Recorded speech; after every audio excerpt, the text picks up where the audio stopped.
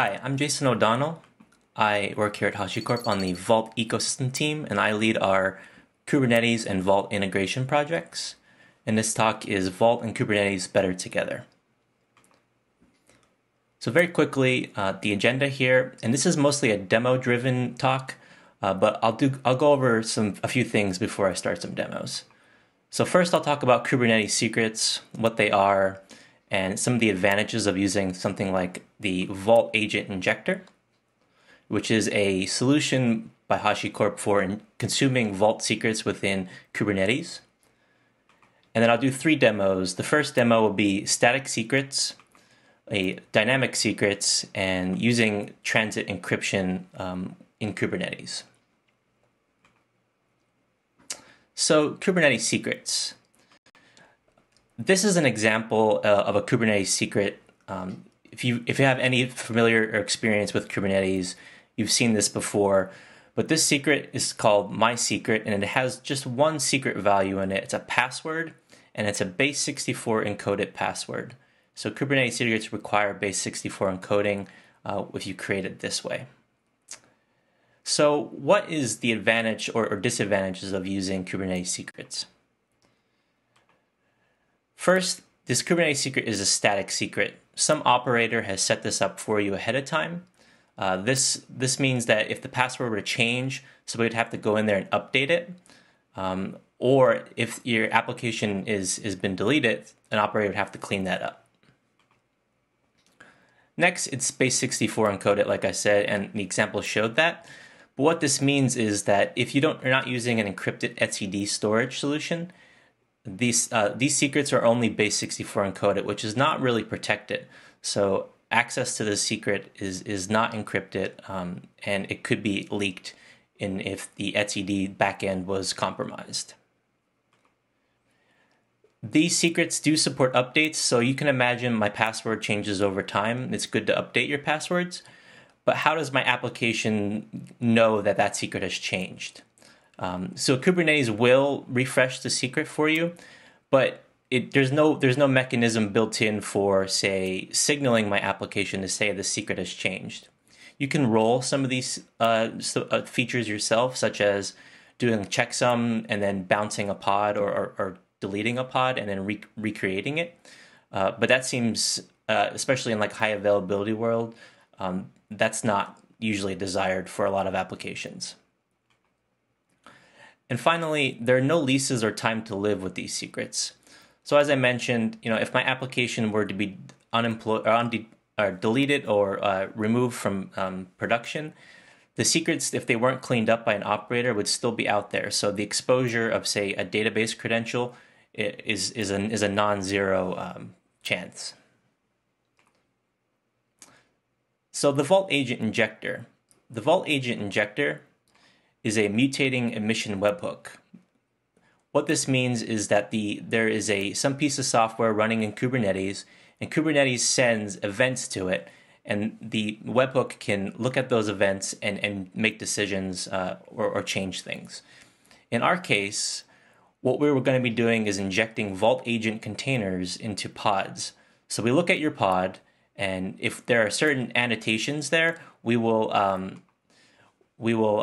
basically mutate that pod spec to include a Vault Agent init container or a Vault Agent runtime container. What this allows us to do is to render secrets to paths in a shared memory volume. So basically, you ask for a secret, and then you might give us a custom template on how to render that secret, and we will render it to a path that's shared on disk in a memory volume. Vault Agent also does things like renews the secret and the tokens associated with those secrets. So if you have a secret that can be renewed, Vault Agent will automatically update that secret so that it doesn't expire. And if it changes, it will also re-render that template. And then the tokens associated with these secrets or leases will be updated over time. Now, this agent needs to be configured. There's lots of different use cases for the agent. There's lots of different secrets you might consume and different templates. And the configuration for the Vault Agent Injector is done through annotations. So very quickly, just showing the how the events happen in Kubernetes. Say you're creating some pod, you send that to Kubernetes, you check it in, it does a authentication to make sure that that request is valid, and then it sends it to the mutating admission webhook. In our case, we take a look at the request, we find those certain annotations, we then inject or change the pod spec to include the Vault Agent container, init, and sidecar container. We then check that back into Kubernetes. Kubernetes validates that and then moves it along the line to where it eventually gets deployed. So here's an example of annotations that configure the Vault Agent injector, and this is just a small set of the configurations available. First, we're saying agent inject equals true. This means that we want to inject Vault Agent containers. Next, we want to request a secret database/cred/db app. And at this location, I might have something like a Postgres username and password to connect to a Postgres database. Now you can see I have this agent inject secret for this specific secret DB creds. So this template I've created here will create a Postgres connection string, and Vault will automatically fill in the blanks for us. So it will generate a username and password by connecting to a Postgres database and then generating and creating an account in Postgres for you. And then finally, the name of the role within Vault that we want to use, which has the policies attached to it to even access the secret. So I'm going to do 3 demos, like I mentioned earlier: static secrets, dynamic secrets, and the transit encryption. As I mentioned earlier, I'm going to be giving 3 demos.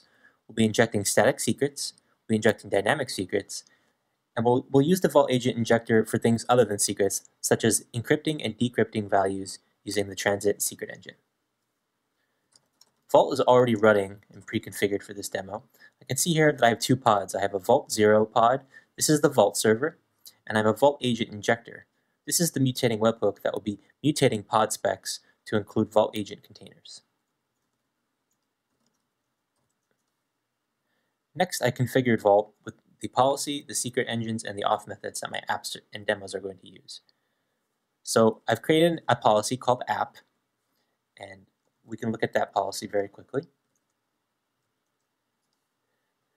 This policy contains access to all the secrets that all of my demos are going to be using. So here we have the static secret/HashiCorp, the database credentials, which we'll be using in the dynamic demo, and then access to transit paths for encrypting and decrypting data in the 3rd demo. Next, I enabled the Kubernetes auth method. This allows Vault to authenticate Kubernetes users using their service account. So I configured Vault to talk to the Kubernetes cluster. I gave it a token reviewer JSON web token so that Vault can authenticate users who are authenticating with Kubernetes service accounts. I told it where Kubernetes lives, and then finally I gave it the Kubernetes CA certificate so that Vault can verify the Kubernetes cluster, the Kubernetes server TLS certificates. Next, I created a Kubernetes a Vault role that maps the Kubernetes service account to a Vault role with a policy.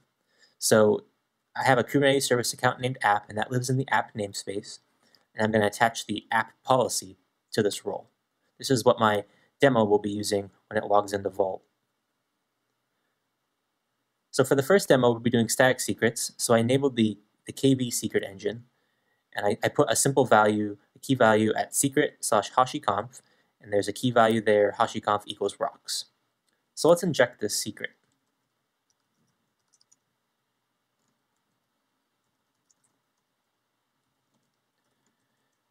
So I have a web app here that will basically read this key value from some place on the disk and then display it in a web app.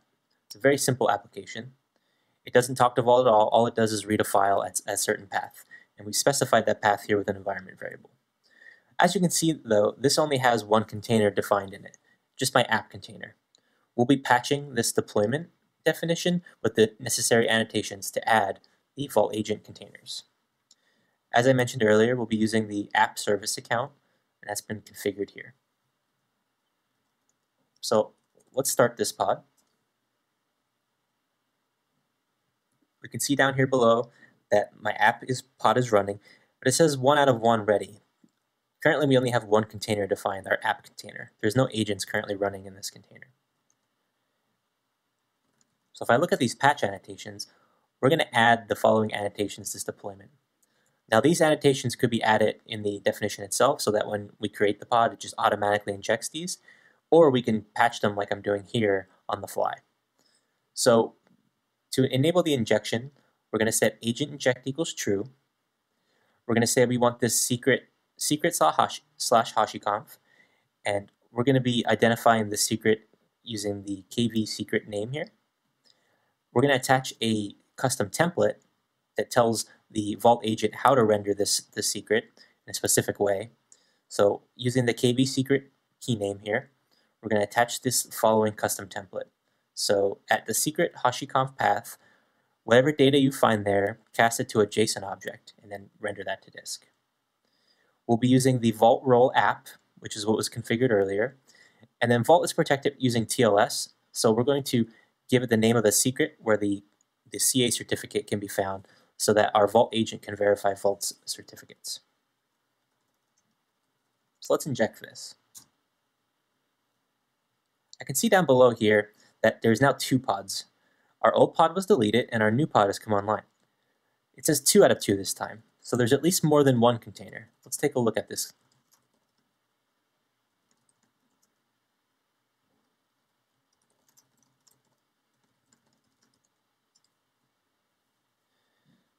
So some things have changed since our initial deployment.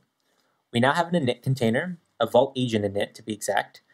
This pre-populates the shared memory volume, which was mounted to all the containers in this pod with the secrets that we requested. This is helpful when our application needs secrets at startup and can't wait for the long-running agent container to populate the disk. You can see here that a volume was mounted, vault/secrets. This is the memory volume where our secrets will be rendered to. And then the Vault TLS volume, this is where our CA certificate can be found, so the Vault agent can use that to verify Vault's service certificates. We see our app container here. Nothing has really changed except we've mounted the shared memory volume. This is where the secrets will be found. And we configured this beforehand using this environment variable, saying we expect the secret vault/secret/KV secret is where our app secret will be found. And then finally, we have a Vault agent container. This is a long-running Vault agent that keeps our secrets updated and renewed. This is very similar to the init container, except it doesn't exit after it renders the secrets, it keeps running. So if we port forward to this container now,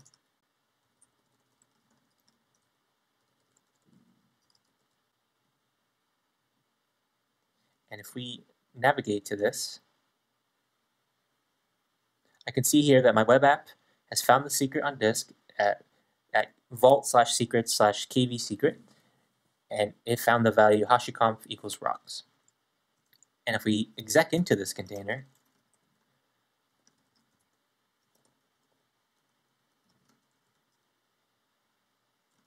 and I go to that location, I can see that we have a file here called KV secret. And we can see that in this file there is a HashiCorp equals rocks JSON object.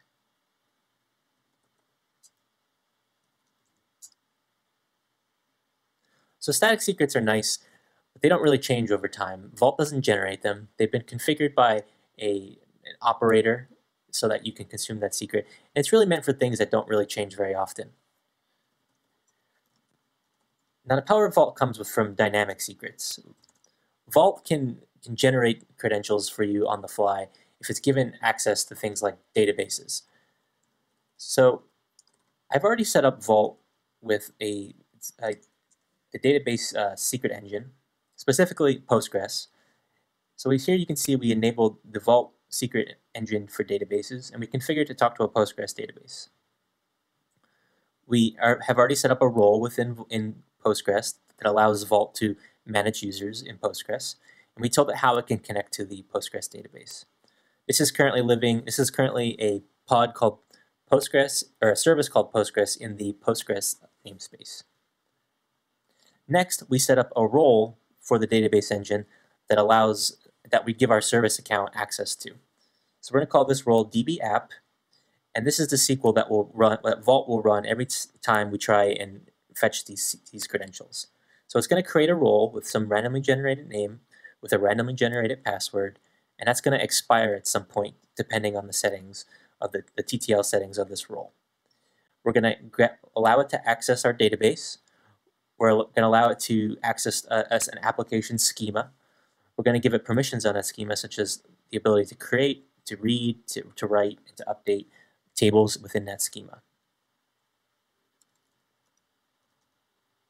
And once again, our policy, as I showed earlier, allows us to read this secret. So we expect that our application can read database/cred/dbapp, and this is where it'll get its login string from.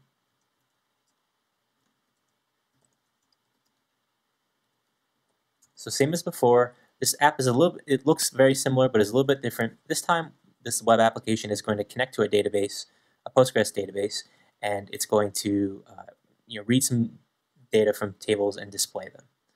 So same as before, we're using a service account named app. This is our secret engine app container. We tell which schema that we're getting our information from. So the tables where the schema where our tables live, and then where on disk that secret is going to be found. So at vault/secret/dbcreds. Now there's one important thing here. We're going to tell this container to run as the user 100 and the group 1000.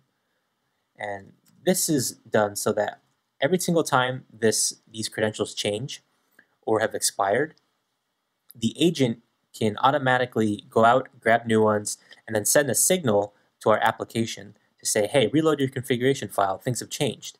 If your application can handle that kind of logic, it allows the secrets to change over time, and then for the Vault agent to tell your app to, hey, the secrets have changed, please reload. And this is the reason why we're running this as the user 100 and the group 1000 is that the agent and my application container are going to be running as the same user. And they're going to be using the same namespace for their processes. This allows the Vault agent to actually send signals to my application container. So same as before, we're going to be adding these annotations on the fly. We're going to say inject. We want to run this as the same user as our Postgres database, or as our application container, in this case 100 and 1000. We're going to say we want the secret from database/cred/dbapp. We want to use this template to render this secret to a Postgres connection string so that my app can just use this and automatically can connect. So whatever username and password you find at this location, render it into this Postgres connection string so that I can connect to the Postgres database running in Kubernetes. Next, every single time the secret expires and we get a new one, run this following command that sends a sig-up signal to my application, which has the process named app. We're going to be using the role app once again, and then the TLS certificates so that we can verify Vault. So let's run this. Now let's patch it. You can see down below we only have one container, so this is our app container without any injected agents. I can see now that it's 2 out of 2. If we inspect this again,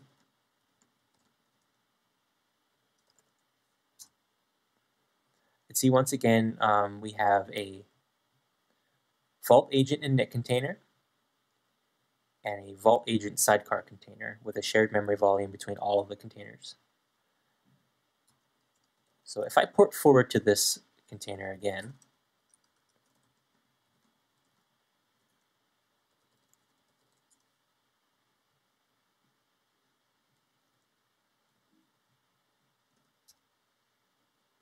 the app looks a little bit different this time.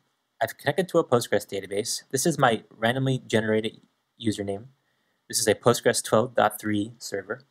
And it just read this data from a table found in that database. So in this case, it's just a table of different kinds of coffee.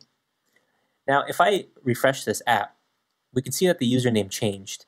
This is because the username or the credentials that Vault generated had expired depending on the settings that we set up earlier when we configure the role for the database engine. So every single time that these change, our app gets a signal and automatically updates it in its configuration within the application. So if I keep refreshing, it's staying the same. And at some point, these credentials are going to expire. Our app will get a signal and it will automatically update its configuration. So my app didn't crash. It just updated on the fly, depending on how often this username and password has changed. And if I exec into this container,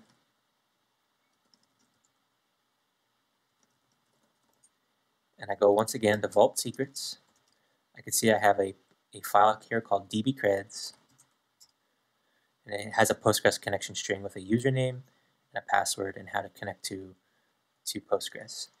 And if I look at the process tree here, I can see these are all sharing the same process namespace.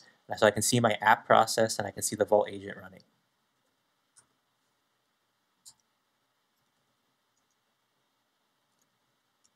So we've showed static secrets and we showed dynamic secrets. But Vault does other things such as encryption as a service using the transit secret engine. So once again, this has already been set up. You can see here at the very bottom of this configuration script, I've enabled the transit secret engine, and I've written a key. I've told Vault to generate a key at this location, transit/key/app. This is the key that Vault will use in order to encrypt and decrypt data. And I've already configured the policy to read the following paths. So transit encrypt app. This is what my app will use to encrypt values it sends along the Vault. And this is the path that my app will use to decrypt values that were already encrypted. So my app doesn't have to worry about managing any keys. Vault does that automatically for me. So there's just a few different annotations this time, but first we'll look at the pod. So we have this deployment. It looks the same as before. We have one container. This time it's using a different image for the transit example. It's also going to connect to a Postgres database. So it's going to read username and passwords for some table in Postgres, encrypt the passwords, and then decrypt the passwords using transit. So very similar as before, our service account is named app. We're sharing the process namespace. The difference, though, is with the annotations. So this time we've added two different annotations. Since our application is going to actually be using Vault's transit service, it's semi-Vault aware. It knows how to talk to Vault, but it doesn't need to worry about things like logging in or renewing secrets or tokens. All it really needs to do is say, I'm gonna try and decrypt this value by setting it to some Vault URL. And the Vault agent, using two different annotations here, has enabled a listener so that containers within this pod can now use that container to proxy request to Vault without having to use tokens. The agent is already configured to log into Vault and use its token, which already has access to the transit paths. So my app, although it's semi-Vault aware, doesn't need to worry about the specifics of Vault. All it really needs to know is if I ask this agent container running on the local host to encrypt this and decrypt this data, I don't have to do anything else other than just send values to the agent. This is really nice because renewing tokens and fetching secrets can result in a lot of logic for my application, but all I really have to do is just send data to this agent without worrying about anything else. So same as before, we're using a Postgres database. We're going to connect to Postgres, but this time we're going to enable caching. So Vault agent with caching enabled will automatically renew and fetch secrets for you. So if my application was trying to fetch a secret really often, the agent wouldn't actually send those requests to Vault. It would just give whatever's cached. And when that secret changed, the Vault agent would go out, get it, and cache it so that those requests automatically get cached and returned to the user without them even knowing. So this takes a lot of pressure off the Vault server. And then we're going to say that we want to, for requests coming from within this pod, use the auto-auth token that my Vault agent already has enabled. So my app container doesn't actually need to do a login. It doesn't need to send along a JSON web token to authenticate to Vault. the agent has already configured itself to do that. And then same as before, we're running the same user as our container. We're getting a Postgres connection string. We're setting signals when that secret changed. We're using the app role, and we're getting these certificates from this secret so that we can verify Vault's server certificate. So let's run this.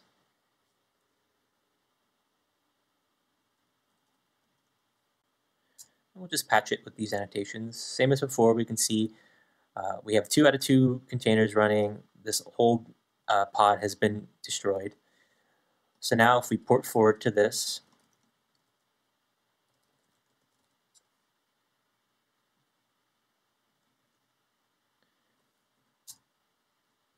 I can see here I connected to a Postgres database using this username. It's a Postgres 12.3 server. And I've read values from some table that had username and passwords. For the passwords, I encrypted those using Vault Transit Encrypt app. And these are the encrypted values. These could be now stored in a database or some other storage solution. And then my application, all it did just to demonstrate this was take those encrypted values and then send them back to Vault using the decrypt path to get back the actual plain text values. So my app didn't have to think about what key is used to decrypt these. Vault does all that for me.